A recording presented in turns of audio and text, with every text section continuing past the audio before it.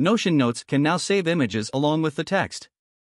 Now you just need to sign in and jump directly to page from where you want to save images or notes.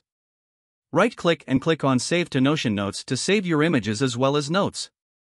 Now you don't need to open extension to select the page. NotionNotes automatically selects a default page to save the notes, thereby reducing the efforts for user and allowing him to be task-intensive.